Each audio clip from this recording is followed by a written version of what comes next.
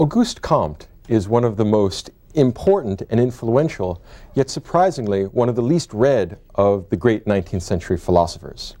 He is generally regarded as the founder of positivism, a scientistic and naturalistic tendency in Western thought, and he also invented or developed the discipline of sociology, and much of modern social theory is indebted both to his nomenclature and to his presuppositions about the world and about our access to knowledge of human actions and institutions. Comte is not often read. He is little regarded in contemporary great books, syllabi, primarily because of the fact that his thinking is long, ponderous, involved, not terribly accessible. That's one problem. And the second problem is that towards the end of his life, he became visibly insane. He suffered a sort of mental breakdown, and his work clearly shows the influence of this tragic mental collapse, which makes him an easy target for parody. He's almost a self-parody, and I'll try and discuss some of the difficulties that emerge in his later intellectual and psychological problems. But his early work is profound and brilliant. He has had an influence which is almost incalculably important on the further development of the philosophy of science, the history of science, and the development of social science in the modern West.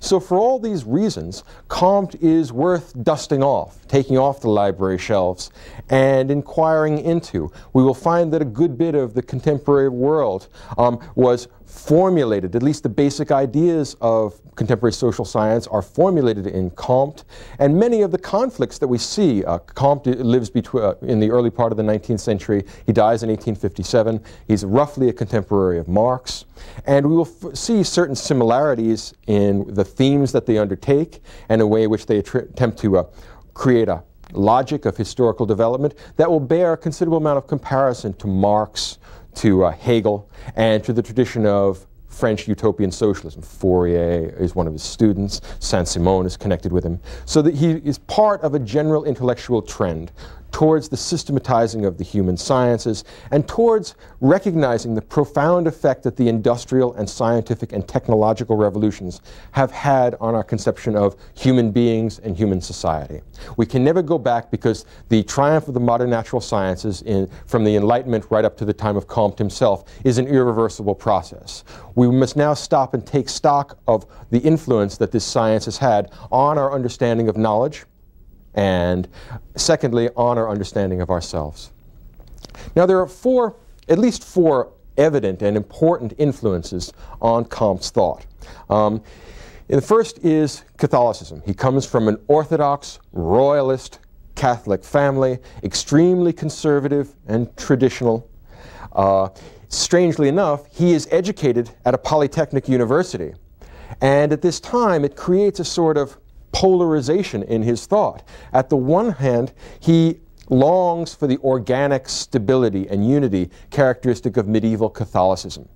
Order and progress are the two great mottos which he introduces into his political theory, and the static immobility characteristic of feudal Europe is something that he finds attractive and longs for. Comte was very much opposed to the Reformation, very much opposed to the French Revolution. He disliked disorder, and he was attempting to create the possibility for human progress without the convulsive disorder that we find, say, in the wars of religion or in the French Revolution.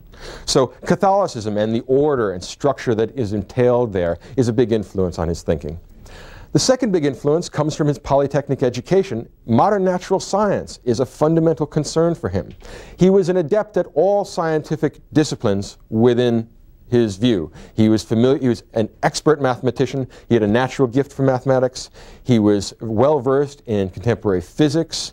He studied biology. He studied chemistry. He was a polymathic intellect. In some respects, he reminds me of Aristotle in the sense that he's pulling together all the different disciplines of his time and trying to synthesize and organize. Unlike Aristotle, he had a creative streak, and alas, unlike other figures, he had a messianic streak, which came out late in his career. But at least initially, his project is to synthesize and unify the sciences as they have developed since the age of, say, Copernicus or Galileo. Pull them all together under the aegis of one intellectual structure which validated and connected all of these disciplines. And he had hoped, once he had finished off the natural sciences, since he made the ontological posit that nature was all there was, once you have unified and logically organized the natural sciences, you have logically organized all of knowledge. So there is a sense that he is the culmination of a certain kind of intellectual tradition. So modern natural science and its connection to religious belief was a source of persistent tension for Comte. A third big influence is the French Revolution. Comte disliked revolutionary convulsions on the whole. He was a very conservative, I might be tempted to almost say reactionary political thinker. And the French Revolution is his example of what must be avoided in our future political progress. In other words, although he admires order, he wants to allow for the introduction of salutary changes. But he wants to make sure that these salutary changes are not accompanied with the tremendous misery that was connected with things like the wars of religion or with the terror of the French Revolution. The final great influence on Comte was the tradition of French utopian socialism. And in this respect, I would say that he's responding to the same sort of dissatisfactions with industrial society that Marx was responding to, or in fact, that Charles Dickens was responding to.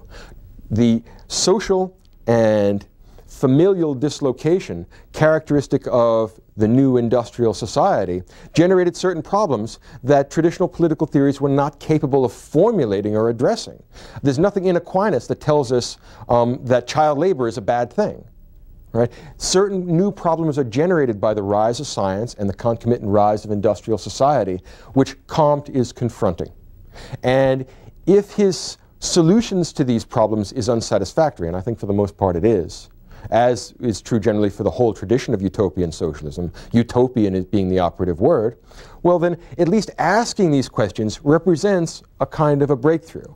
If his answers are not very satisfactory, the questions remain with us, or minimally have to be reformulated, because he's gesturing at the kind of problems we can't escape. They're a concomitant of the world we live in. Now, he never succeeded. He was always an intellectual outsider, and even early in his career he began to show signs of mental disintegration. Psychologically, right, he had a great many difficulties in controlling his tendency towards delusion, particularly delusions of grandeur. And particularly given the fact that he's an exceptionally gifted individual, I mean a profoundly gifted mathematician, able to unify all the sciences, right? This easily lends a man a sort of messianic tinge, and Comte was unable to get around that, particularly towards the end of his career. And if you just think about the project he is undertaking to unify all the sciences, it is a sort of monument to intellectual hubris, right? I mean, in some ways, what's more, I don't know, platonic in its aspirations rather than its achievements, to take the state of all knowledge, both physical and moral and political, and unify it under one singular, simple method, and then to show the connections between all of knowledge, and then, well, what is there to do? The rest of your life is essentially an anticlimax. What else can a man possibly aspire towards if you're an intellectual than unifying all of knowledge? What else is there to do? Well, one of the difficulties for Comte is that he believes he succeeds in doing this early in his life, and this tends to reinforce his grandiosity, so things go from bad to worse along these lines. So to tease out the genuine intellectual achievements from the visibly pathological elements in his work is not easy, and I think that this helps account for his relative neglect, even though he is a very important thinker. Now, he was always an outsider, never able to get a university post because of his naturalistic inclinations, because of his reactionary political views, and also because of his personal craziness. He gave lectures personally in his apartment. He held a small soiree and had something like an intellectual salon. And it's surprising, although there was only a small number of people who attend his lectures over the course of 12 years, And these lectures are occasionally interrupted by his psychotic breaks. He is often suicidal. He's profoundly depressed. But when he is teaching, it's amazing the number of important intellectuals that come in. Fourier is one of his students, the famous utopian socialist. Von Humboldt, the German naturalist, comes to these lectures. John Stuart Mill, although he doesn't attend these lectures, is very much impressed by Comte's achievements. There are many important intellectual figures that have to kind of tip their hat to Comte's ambitions, if not to his resolution of these problems. So we have here the case of an unfortunate man who is mentally gifted and at the same time mentally diseased, and that causes his mental gifts and his mental diseases to grow apace, and that causes him to become more and more the object of ridicule. Strangely enough, within France, Comte has almost no influence. Almost no Frenchmen take Comte seriously. His influence is among scattered intellectuals in various countries, and also countries like Brazil that are outside the metropolitan area of Western culture, that are on the periphery of it. So Comte himself, there's a saying that a prophet is without honor in his own country. Well, I would underscore the word prophet there. He didn't have much honor within France. He wasn't very influential, but the few intellectuals that did take note of his work were justifiably impressed with its scope and with its ambition. Now, the first work that he produced was 6 volumes, The Course on Positive Philosophy. He formulates that between 1830 and 1842. It is a sort of a transcript or a reformulation of the lectures that he gives in his home. And in 6 volumes, it covers, well, all of natural science, which he understands to be all of science, which he understands to be all of knowledge. Because what he does is end up collapsing things like psychology into the behavioral sciences. And he ends up collapsing all of social science into one super science, the new discipline he founds, and he calls this discipline sociology. He views it as being something analogous to social physics. So Comte begins the logical and at the same time a historical analysis of the development of human knowledge. And he tries to fill in the keystone in the arch, finishing off that project of the development of human self-consciousness and of consciousness of the external world. And there are 2 parts to his course on positive philosophy. The first part is a philosophy of history. The second part is an epistemological position. I'll start with the philosophy of history first, because that in some ways is the more interesting of the 2. At least to me. I think if you ask Professor Staloff, right, it's the epistemology that is really the more interesting of the 2, but it's a question of taste. The philosophy of history is a 3-stage philosophy of history in which he tries to account for the necessary triadic development of all individual human civilizations and of the individual components, the conceptual components within a civilization. And the 3 stages are the theological stage, the metaphysical stage, and then the final positive stage, the age of Comte. So his view is that all the elements of human knowledge, and what he means by these elements of human knowledge are mathematics, astronomy,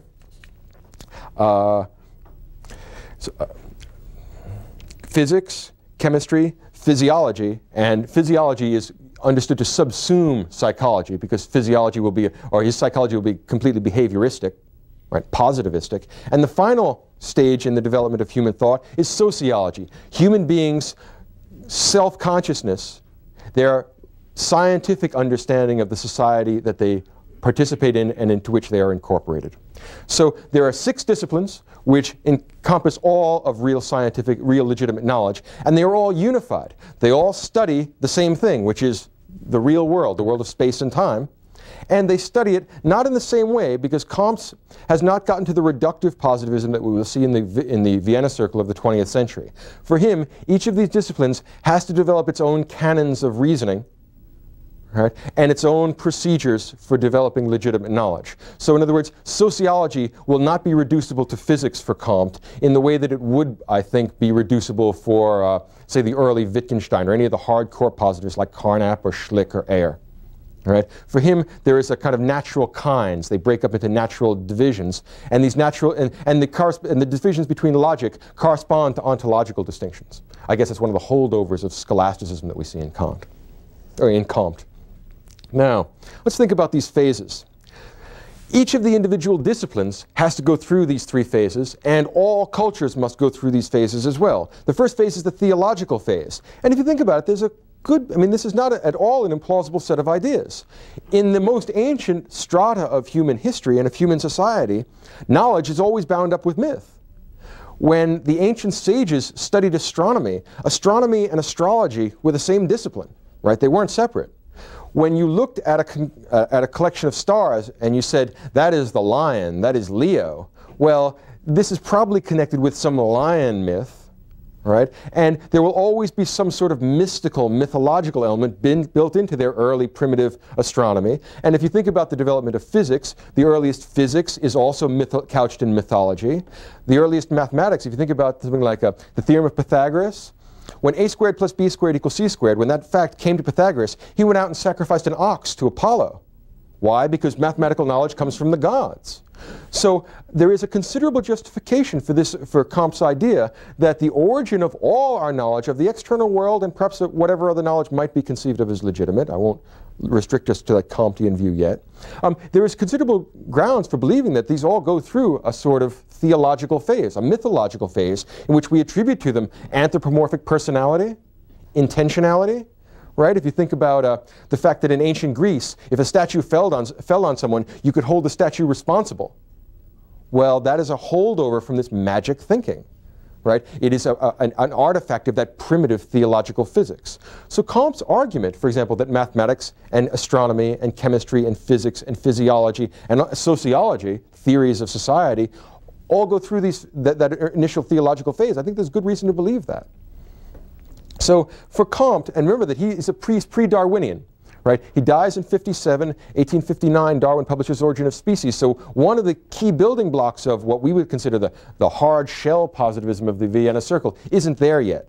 He doesn't have a way of conclusively reducing organic living matter to some sort of blind, mechanical, naturalistic process. That's one of the reasons why he keeps them ontologically and logically separate. But if you were to take roughly, I mean, without inquiring too much into the origins of humanity for Comte, if you were to say roughly the time from the cave paintings that we see in those ancient, bison on the walls of caves, that is a representation of the early theological stage, and this theological kind of knowledge continues right down through Western culture, but also I think Comte would be inclined to describe this as true of all cultures, right into the age of European feudalism. Right? We're still talking about science and about mathematics and about physiology in a theological way. We are still using a theological vocabulary, theological categories, things like that. And Comte says, while this is a noble and necessary process, right, it has to be superseded because it just doesn't work, which is a very good reason to believe it. His influence on pragmatism is often ignored, and it's actually quite significant. What works is what counts for Comte. Now, within this first stage, the theological stage, he, like Hegel, or particularly like Vico, those of you know Vico's stages from the age of the gods to the age of the heroes to the age of men, will find an almost perfect symmetry between this tripartite development. Well, what we'll find here is that within this first phase, there are a number of subphases which also appear to be, roughly speaking, necessary. The first phase is what he calls the fetishistic phase, in which you attribute to special rocks or special trees, if you think of the religion of the Druids, special magical powers, the power to give you good weather or bad weather, things like that. He says that that's the earliest and most primitive phase, fetishism. The second phase will be the transformation of fetishism into polytheism. Best example here would be Homer, or it's also where you place something like Hinduism. And the third phase within this theological stage of development is monotheism, which is what he sees as being the great contribution of the Judeo-Christian tradition. It is the highest of the theological phases because it is the most unified, it is the most elegant, and it is the one that sets the preconditions for the movement into the next stage, which is the metaphysical stage. Now, for Comte, the metaphysical stage differs from the theological stage in that it accounts for the world around us, not with these anthropomorphic entities, the tree god and the stone god and the sky god. It accounts for these things using intellectual abstractions like forces, causes, rights. And for Comte, everything, I would say, between Plato and the French Revolution are examples of metaphysical thinking. What's an example of a metaphysical thing in Comte's sense of the term? The Platonic forms, well, everybody agrees that those are metaphysical. say, the essences and existences of the scholastics, clearly metaphysical. Descartes' clear and distinct ideas, metaphysical abstractions. It's another example. Rousseau's idea of natural rights, metaphysical abstractions. So he wants to get rid of all that stuff and move on to the next necessary phase, which is the positive phase. And the positive phase is the phase of society where we get rid of all these explanatory abstractions. We no longer use that sort of abstract thinking as a way of accounting for the world. Instead, what you see is what you get. Positivism simply says there's no need to posit things like forces, laws, the theory of forms, essences, and existences, none of that scholastic stuff. Get rid of it all. All positivism says is that what you see is what you get. The world is what it appears to be. It essentially undoes the distinction between appearance and reality, which had been central to the whole Western tradition for the previous, 23 centuries at least. By undoing this distinction between appearance and reality, what Comte offers us is simple regularities, mathematically expressed laws that tell you what goes on in the world. If you want to know what really happens in the world, well, watch it, and watch it again, and watch it again, and then make some law-like generalization about it, and then have special scientists bring these generalizations together so that what you get is things like F equals ma. Very nice. Small, compact, precise mathematical representations. In principle, certainly physics is susceptible to that. Astronomy has gone through these three phases. Physics has gone through these three phases. With Harvey finding the circulation of the blood, physiology went through these three phases. What Comte believes he is doing is finishing off. He is taking the earlier social theories of Aristotle and Plato and Aquinas and all the great thinkers that preceded him and bumping them out of into a new level of sophistication. All these earlier thinkers, especially thinkers about society and about politics and about ethics, as well as thinkers about epistemology, were either these primitives caught up in the theological level, or they were a kind of transitional set of intellectual amphibians who were caught up in the metaphysical level. But the key problem that we have is that Comte says, I, Auguste Comte, am now going to be the first positivist sociologist. I will tell you what all human society amounts to, and I'm not going to fall into these metaphysical abstractions that you are. I'm just going to say that all the sciences are unified, and because physics and chemistry and mathematics have all gone through these phases, the last of the elements of knowledge, sociology, knowledge of human society, must also necessarily go through this phase. Now, this is a very intriguing idea, and there's a considerable amount of truth in it. In other words, I have found many of these ideas fruitful and useful when inquiring into world history. When teaching it and organizing it within my own thinking, I have found many of these ideas worthwhile if you don't press them too hard. The difficulty is that, like Hegel, Comte seems to be erecting a structure, right, which is final.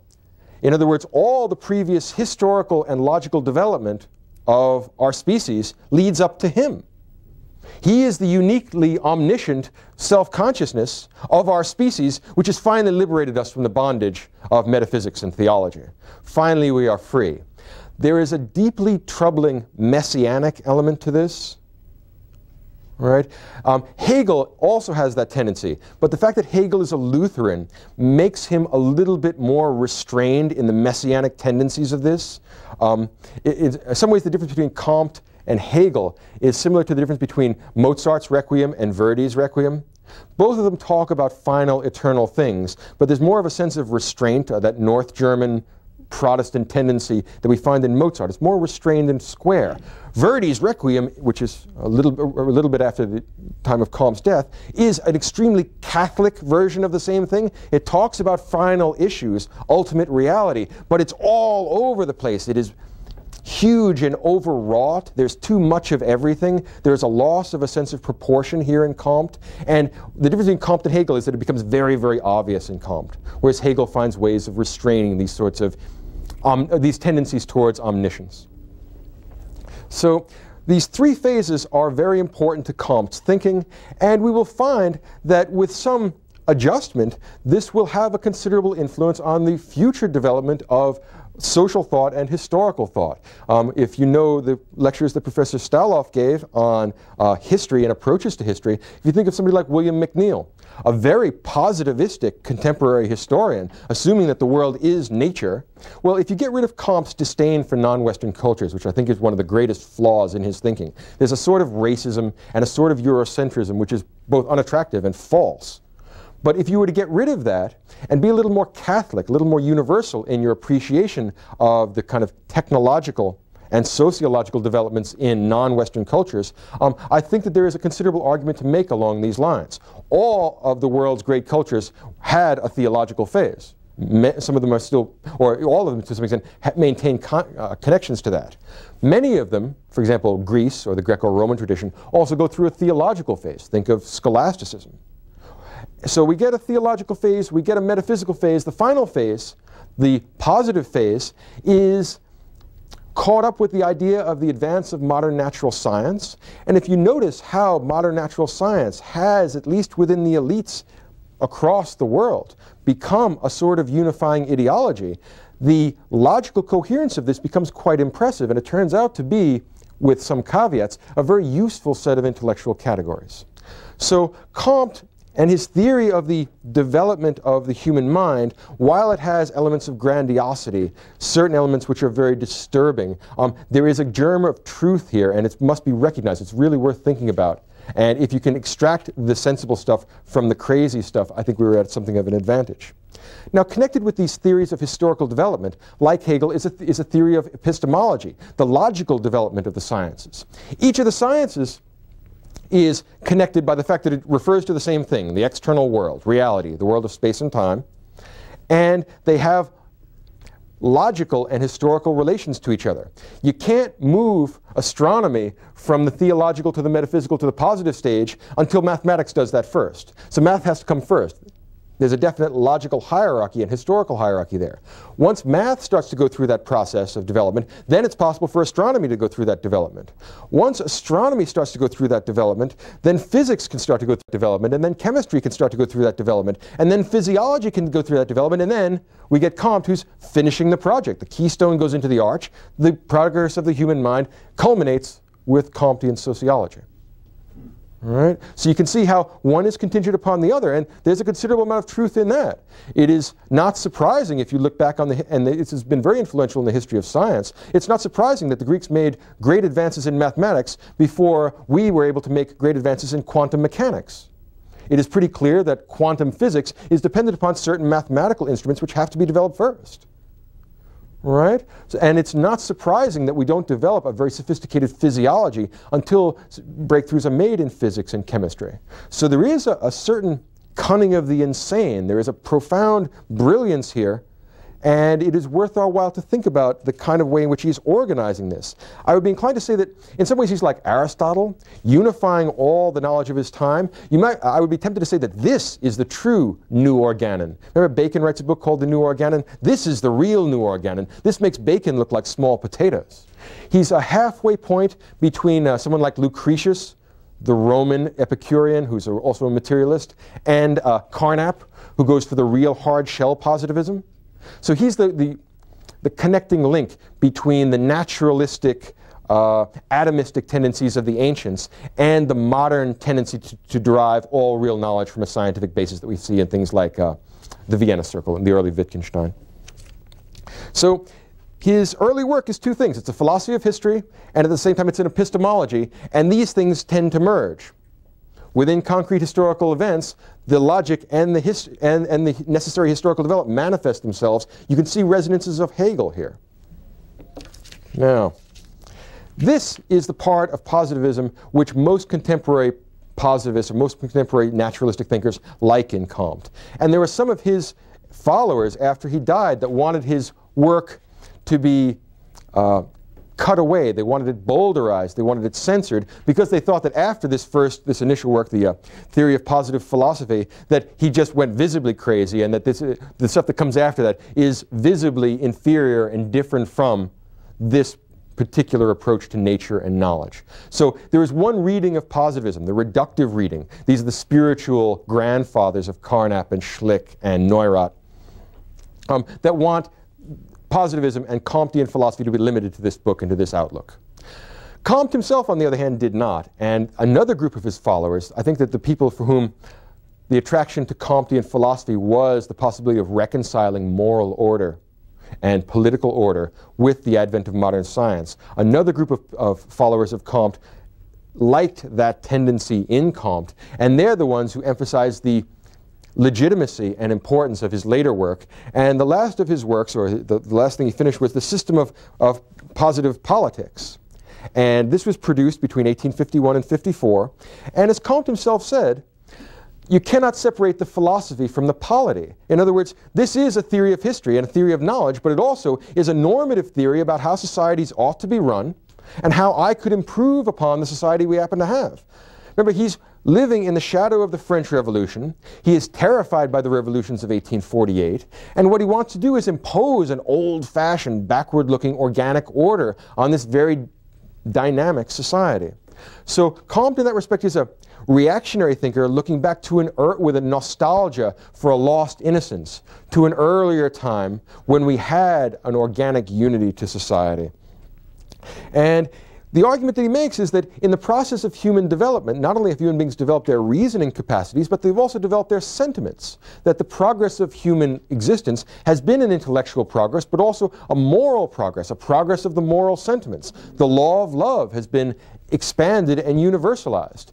Christianity, which he kind of tips his hat to, is an early primitive development, a mythological formulation of the true law of love, which he somehow believes can be derived from his political and epistemological stance. I think that modern positivists, with some justice, don't believe that you're going to be able to get that normative element out of a purely naturalistic world. And Comte himself does dodge the conflict between is and ought, which becomes such an important question in Hume's morals and Hume's politics. And the way in which he dodges this distinction between is and ought is by constructing a sort of cult of reason. Even though he would be loath to admit it, Comte is very much indebted to the cult of reason that comes from the Jacobins of the French Revolution. And he makes a sort of hybrid between the Jacobin cult of reason and the civil religion that Rousseau introduces at the end of the, what's his famous book, The Social Contract? Remember that there's a civil religion, very simple and elementary at the end of his work? I think what he's doing is borrowing that tendency. It seems that many French thinkers cannot imagine a society in which you don't have a religion, which I think may be testimony to the tremendous influence of Catholicism in the French intellectual tradition. It's hard for them to imagine a stable polity that doesn't have some sort of religious foundation. Even a guy as skeptical and as revolutionary in some ways as Rousseau can't imagine it. So Comte picks up on that tendency. What he founds is something he calls the religion of humanity. And here's where things get, I think, visibly psychotic, and where I think it's a little too easy. I'll try and go easy on Comte because it's too easy to make this appear ridiculous. He did such a good job of it himself.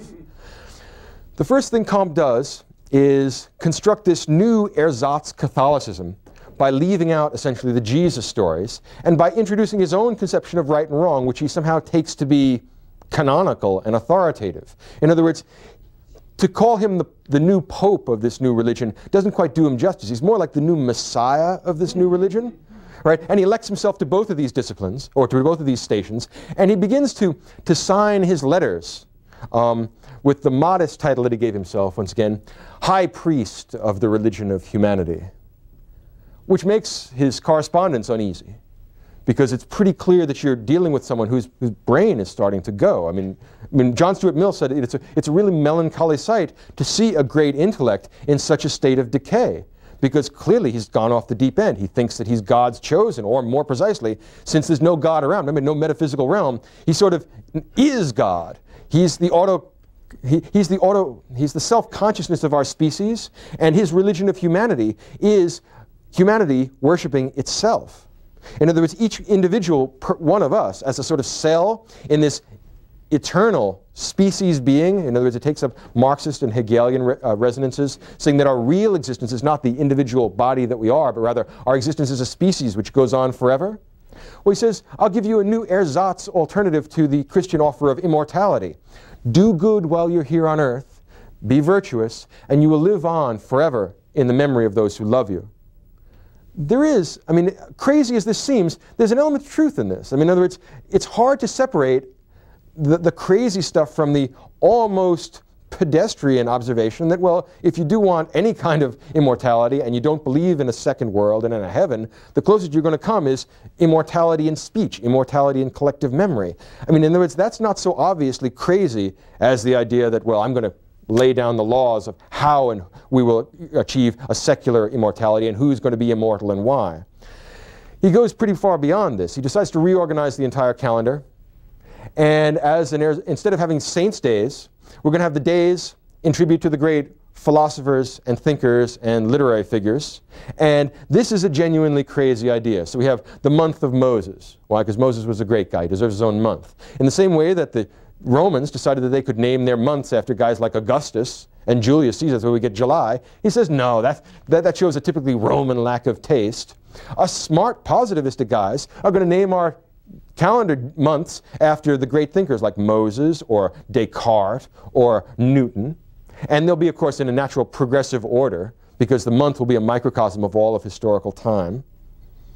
And in addition to that, different feasts will be celebrated in honor of particular problems that we have, and there'll be a ritual associated with this. It'll turn into the various kinds of ceremonies will be associated with celebrating the memory of these great men. There will be a certain set of books which will be canonical for all positive thought. And of course, the last of these books that we really need to read is Comte's work himself, because he's finishing all this off. It is pretty clear that what we have here is a combination of great insight and delusions of grandeur. He elects himself pope to a religion he starts, and he literally expects positivism to supersede monotheism. In some ways, there's a kind of crazy, Promethean, almost Nietzschean will to take everything to its maximum extreme, except that the insanity of it becomes so much more visible. He's totally unself-conscious about seeming crazy because he's completely convinced that he has the final right answer. Of course, there are things that he doesn't consider. How do we know that the positive stage is the last one? I mean, if it's an inductive, empirical activity, who knows what's going to come tomorrow? I mean, think of the problems that are built into induction. How do you know it's going to be the end? He feels called and chosen. That's all you can say. He's quite convinced that he never confronts that sort of a problem. Let me take two tacks on this, finishing up. Let's try, first of all, the charitable reading, right, which is not my strong point. But let me try. Charitable reading of Comte is that he's basically a humane person. In his religion of humanity, he tells people his moral injunctions are things like, love your neighbor and live for others. Well, I mean, I can kind of see this as a kind-hearted man. He doesn't seem to me malicious. He does seem to me to have lost a sense of his own proportion, but that is perhaps a tragic result of making a Faustian bargain. Those people in the Western tradition who are really under the misapprehension that they have the capacity to unify all of knowledge and to account for all previous logical and historical developments as leading up to them, have made a pact with the devil one way or another. It is literally insane to believe that you can do that. And to attempt to do it is in some ways noble and heroic in a Greek sense, in the sense that it is full of hubris, and there's a certain sort of intellectual sin, a pride in that. And at the same time, there's a kind of tragic nobility to it. He is trying to do more than anyone could possibly do. He has constructed a cold and austere and harsh Cartesian universe, and at the same time, he longs for a sort of Pascalian moral order. And the problem is the human mind just isn't big enough to do that. Even a huge mind like his can't do the job. And so you see him in a kind of tug-of-war between his desire for moral order and his desire for logical clarity. And the problem is he pulls so hard in this tug-of-war that the rope snaps.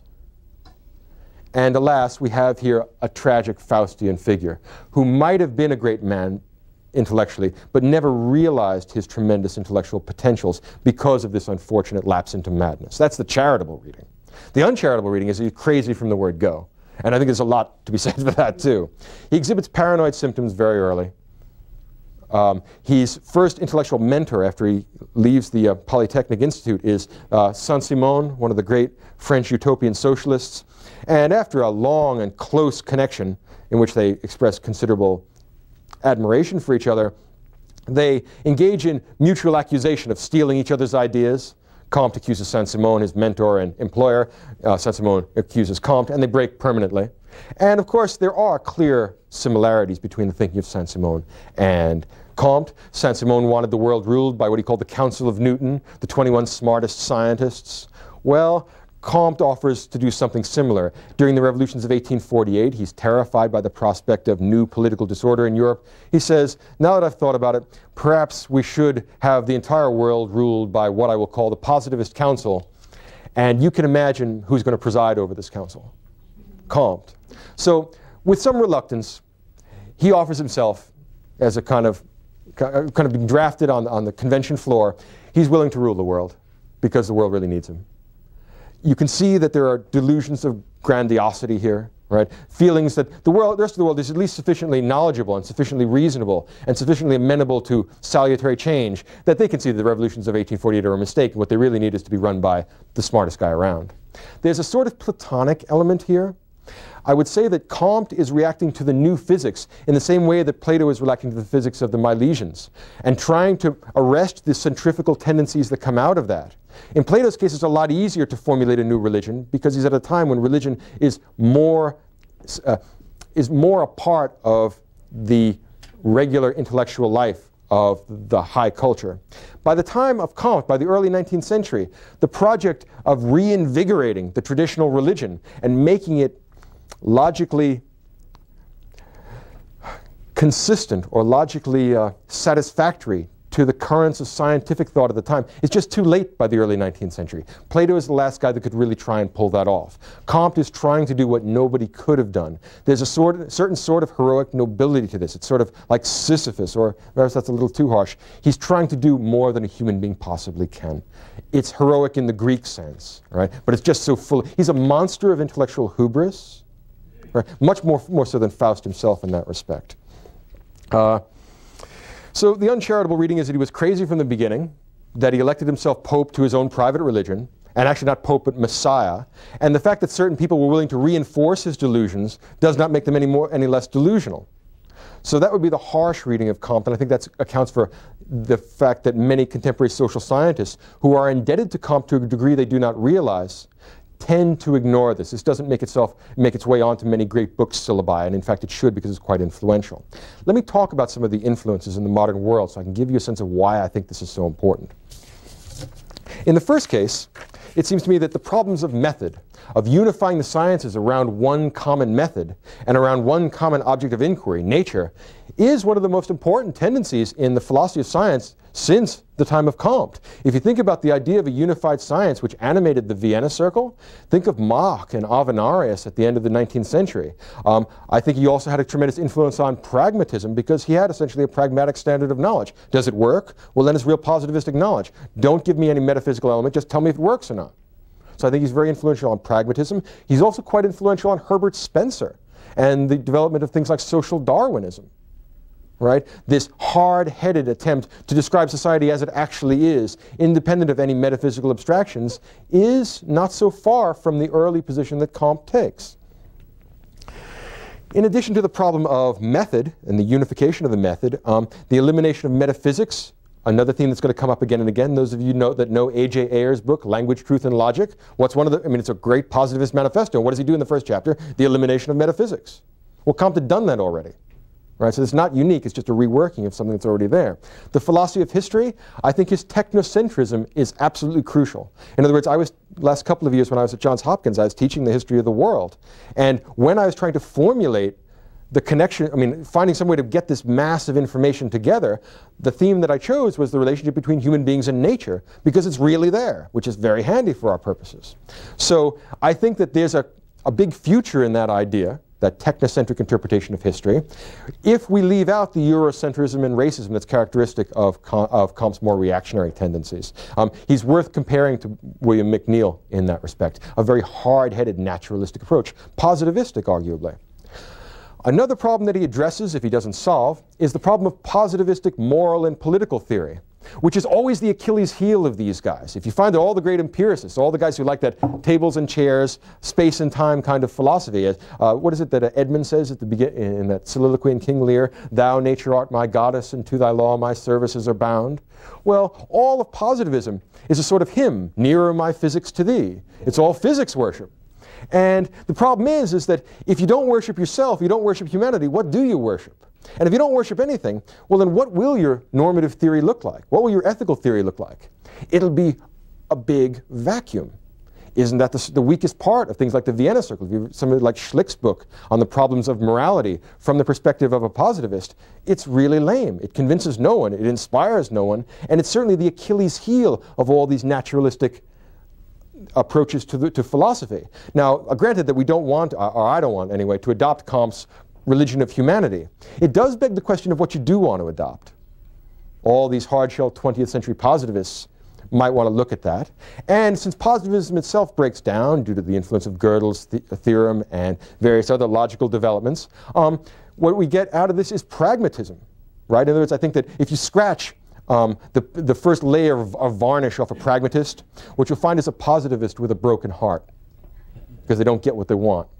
And if you want to find the Achilles heel of these pragmatists, you go to their moral theory, because they don't have anything intelligent to say.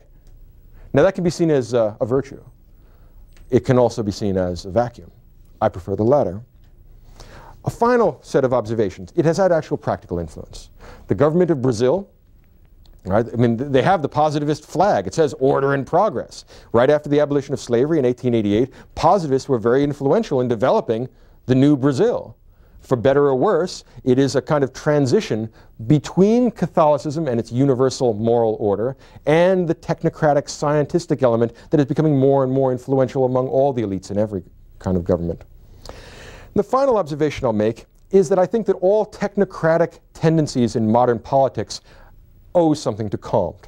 In other words, he was right in saying that, to a great extent, political decisions are at least partially technical. If you think about something like the Federal Reserve Board, we have a special group of economists there that decide things like how much money gets printed or what the interest rates are, because of the fact that you and I have no idea what to do with that. I don't understand the equations, neither do you. There's no point in having me vote on these things because I don't understand them and neither do you. You can only leave it to the technicians and hope they do a good job. Because of the proliferation of knowledge in the modern world, it's not possible for any of us to know all the things we'd have to know to make an informed decision.